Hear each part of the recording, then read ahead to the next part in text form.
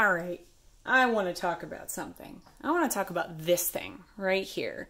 And y'all have one, and I'm sure you're like, what is that? Was that a mistake? Was that a piece of trash? No, this is actually a finishing tool. It's a synthetic chamois, and I use synthetic ones here in class just because, as you might be vegan, because other chamois is made out of leather, like a really soft leather. And this is actually attached to a cork here so that it could be thrown into a bucket of water and you don't lose it. This is specifically helpful on the potter's wheel or anybody who likes to use a lot of water. But that's the first thing that you need to do is actually take this tool. Yes, this is a tool, and you're going to submerge it in water, let it take on a little bit, and then you wring out the excess water. So this tool right here is awesome for finishing surfaces, particularly on utilitarian forms, but it's great for a lot of sculptural stuff too. So right now, it's really flexible, it's very soft, and it won't leave fingerprints. So, for example, when you're thinking about like a cup, and you think about what it means to drink out of a cup, if you think about it, it's a very intimate experience where you're bringing the vessel up to your mouth and you're kissing it. And when you think about the shape of the lip of a cup, it should really echo the shape of your own lips, because you may not have realized it, but when you're drinking from a cup, your mouth is actually closed. And so, for example, a lip like this, while it does look pretty nice, it still could be refined quite a bit, but while it does look pretty nice, it's really not very functional for drinking out of, because your mouth would need to be partially open to drink out of it. When your mouth is closed, or when you're drinking, your mouth actually takes this sort of a shape. Like this is your upper lip and this is your bottom lip. It makes this little V shape.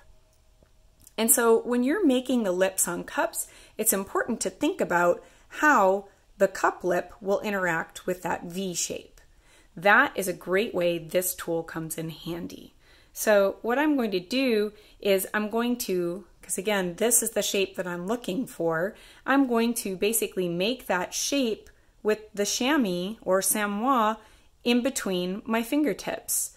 And so I'm going to rub it back and forth and really soften that edge, or address the lip, if you will. And you can see how much more natural and beautiful that appears, much more inviting. Now, I do accumulate slip, so I need to make sure to give it a quick little rinse. Otherwise, you're just going to be pushing slip around, and that won't do anybody any good. You don't want to use too much water, or you will erode away the clay. And those small particles of clay that would be eroded away if you use too much water are actually the ones that make it smooth and soft. So I'm going to first work on the inside part of the cup, and you may notice that this is actually causing the cup to flare outward just a little bit. And that's more comfortable for drinking. Yes, I could make it into a cylinder, and I still could do that by adjusting the form in other ways.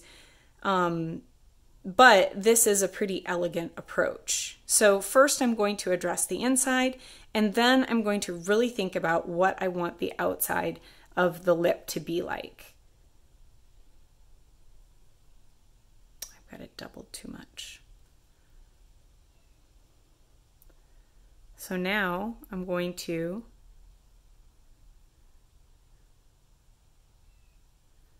run over the surface,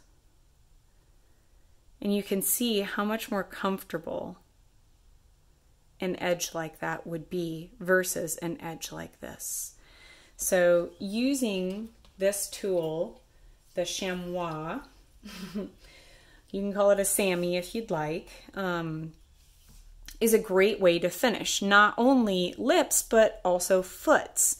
So this is where I was playing around with foots before. I can go back and I can actually refine and define certain cuts that I've made or certain sculpts that I've made, whatever it is that I had fingerprints. If I don't want those, maybe I want it to be smoother or slick, you can go back with this tool and you can really address them to make them look very intentional, very finished, and very clean.